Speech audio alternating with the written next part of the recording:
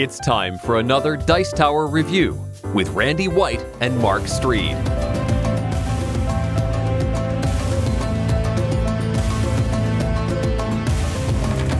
Hello folks, welcome to Board Game Corner. I'm Mark. And I'm Randy. This week we're battling angels, the dark and the light. We're using scripts and pillars to defend and attack. The name of the game is Regnum, Angelica. It's a game that was successfully kickstarted earlier this year under the name Kingdom. It's a game for 2 players, 16 years or older, and it plays in about 45 minutes. Yeah, and it's somewhat reminiscent of chess. So let's take a closer look at how this game plays. Right. In Regnum Angelica, each player receives a deck of cards. The card decks are identical in terms of their power and functionality. The only difference is that one deck portrays light angels and the other one portrays fallen angels. There are 3 types of cards in this deck. The first one is the angel cards themselves, and these are the ones with which you'll be doing battle. The cards show the name of the angel at the top with a little bit of flavor text underneath. Then over on the left-hand side in the upper corner, you'll see the rank of the angel, and that's the score that will be obtained if you get this angel through the enemy gates. Beneath that is a number showing how many squares the angel can move on the board. Then beneath the picture of the angel, you'll see a matrix of elements. And these elements determine how the angel attacks and defends when they go into combat. We'll talk more about that when we talk about the details of combat. The next type of card is called a pillar card, and this can be played on your angels to create a kind of defense or shield. This is only applicable when the angel is defending, but it can also be used to score an additional point if you get an angel with a pillar on it through the gates of the enemy. The last kind of card is called a script, or angelic script, and it's most similar to a instant if you've ever played Magic the Gathering. It can be played at any time by either player at the cost of some of their power. Now this can be used to buff some of your angels or damage your opponent's angels or your opponent himself. All right, let's take a close look at the board. You have your scoring track, and in a typical game, you're scoring to 35. And then you have your power meter. And your power meter is used for scripts and things, and we'll get to that in a bit. And then on the board, you have your kingdom, the gates of the kingdom. And this is where your opponent will move in to score. Right, this is basically the goalpost of the game. Exactly. And then your first track on the board is where your angels will start out. And they start out inactive when you first place them. And then from there, they move through the board to the Earth Zone. And in the Earth Zone, there's some neat things you can do. The Roman numerals allow you to basically advance your power meter. And then the middle one with the card allows you to draw a card on your turn. Let's walk through a typical turn. Regnum Angelica provides a convenient reference card that shows the 6 steps in a typical turn. It also shows a wheel at the top that illustrates how each element dominates another in the same fashion as rock, paper, scissors do. There is no lizard Spock in this game, though.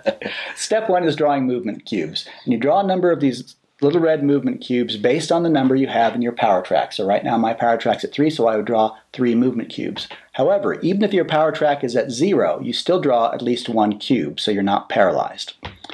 The next step is to play an angel, and this is an option, but if you have an angel in your hand that you would like to play and you don't yet have 5 angels on the board, you can play an angel. It has to be played face down, indicating it's inactive. It has to be played someplace on the first row.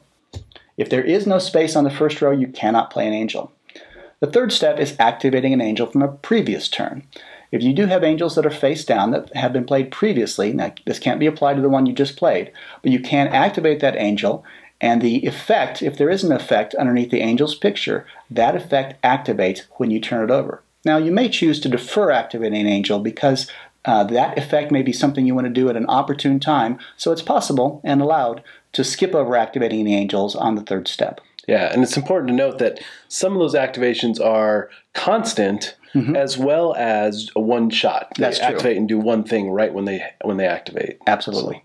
The fourth step in a turn is movement. Now, movement can involve simply moving your angel downfield, potentially to one of those spots that have a reward on them, or it can involve combat. That's up to you.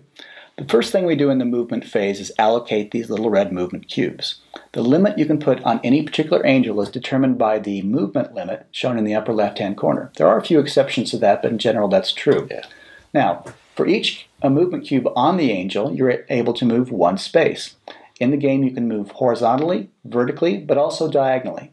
So in the case of this angel, he has a limit of 2 moves. He could move up and over to get a reward of 2 more power. in his power points in his power track. He could move over and up if for some reason he wanted to only get one power point. He could move up and over to get to draw a card, or if he just wanted to move his angel downfield, he could move up twice. Now, it's important to remember that the rewards on the zone of Earth only activate once per angel, and they only activate if the angel ends his turn on that square. Also, when you move, you have the option to attack. That's right. Let's go back to the angel with the 2 movement cubes on him. In addition to moving the spaces I showed you previously, he can move forward 1 and move diagonally to attack the light angel there. Now, when he attacks, the element he's using to attack is determined by the element in the direction that he's moving. So in this case, he's moving up and to the right, and the element in the upper right-hand corner of his matrix is fire. And in my case, defending, I'm using a pillar, which is earth. Earth against fire loses. So I would lose my pillar and it would move to the void. Now, if I didn't have a pillar, again, my angel would be defending with earth, which would cause him to lose and move to the void. All right, let's take another look at this combat, but using scripts instead this time.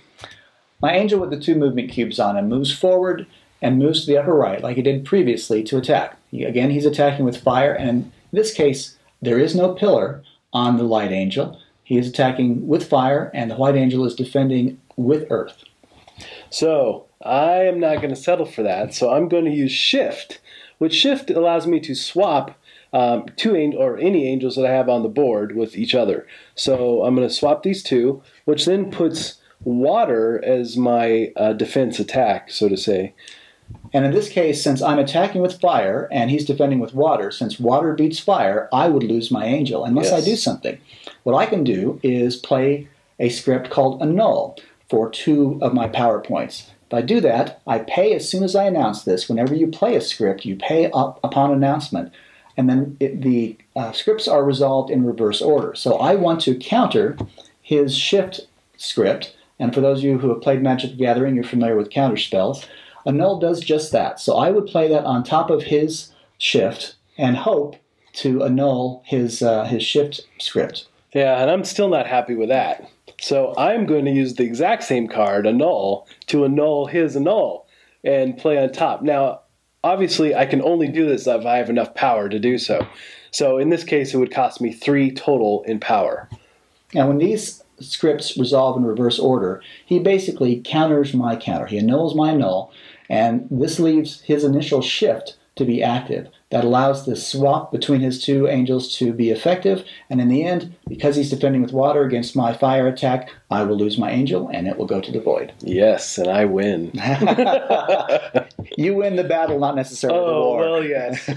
Okay, so after you've completed all your moves and resolved all your combat, then you have the option to burn pillars or scripts. This then will allow you to move your power meter up.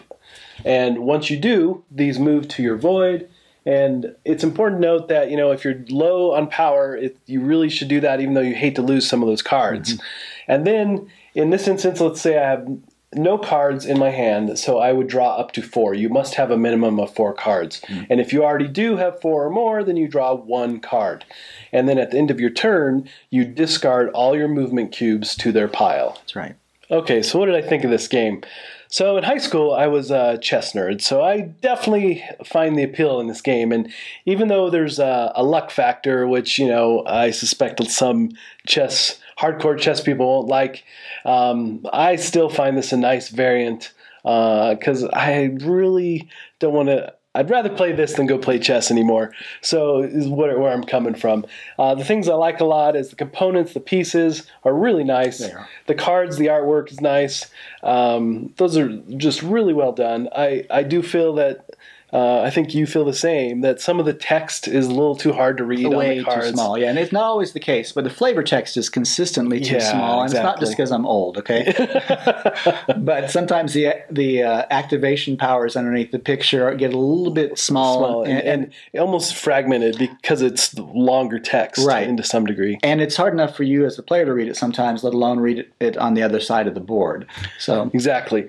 But overall, I like the artwork. I like the board. I love the power track. That's something that keeps me coming back for sure. Yeah. That draws me in. I'm like, oh, if I only had one more point. Yeah, the game mechanics, I think, are very fascinating in the sense that you have a number of things to balance. And as Mark said, there's a fair amount of luck that could influence the outcome of the game. I don't think it's a luck-driven game by any means, but the person coming from a chess background might say, wow, it's not deterministic. I can't look at the board and figure out everything that the other player could possibly do. Yep. No, he's got cards in his hands, and that could lead to a variety of outcomes. Yeah. Now, Mark mentioned he played quite a bit of chess when he was in high school, and I played a bit when I was younger as well. What I've played more of is Magic the Gathering. Ah, yes. And it's inevitable that this game will be compared to those two. Oh, yeah, which is really an interesting combo. It is, very much so. That's not necessarily a bad thing, though, because I think that establishes the boundary of the space where this game lives.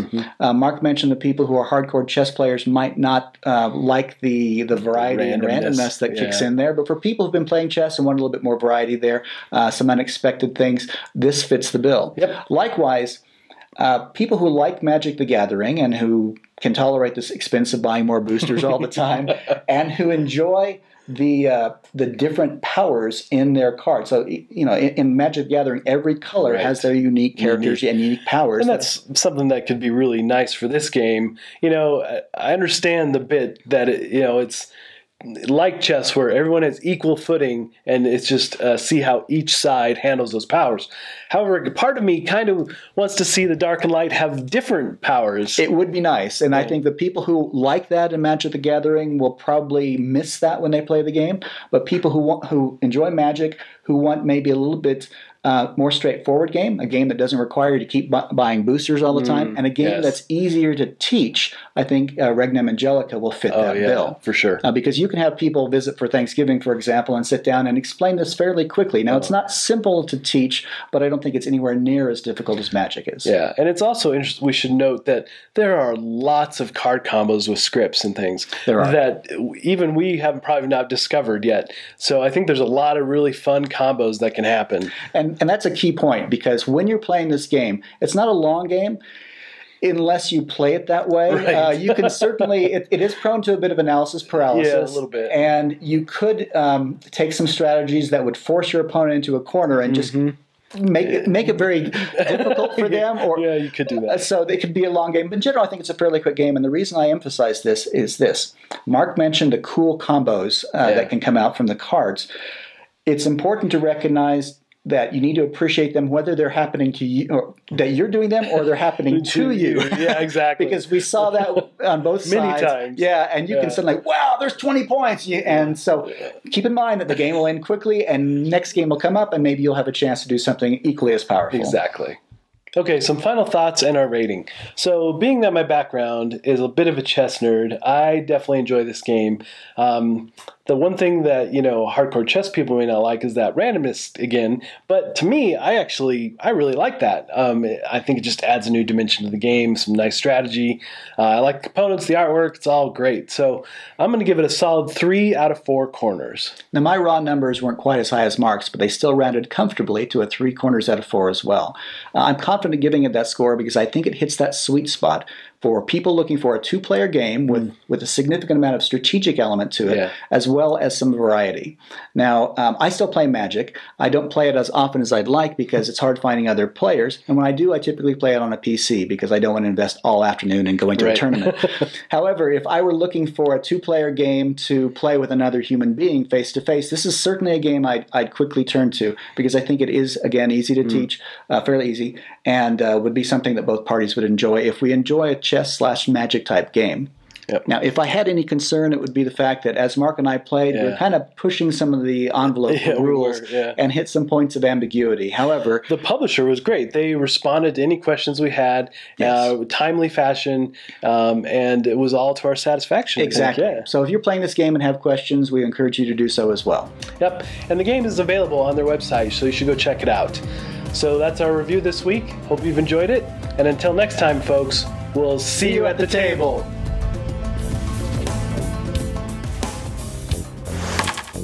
Thanks so much for watching the Dice Tower videos. Find more great videos and reviews as well as our top-rated audio podcast at Dicetower.com.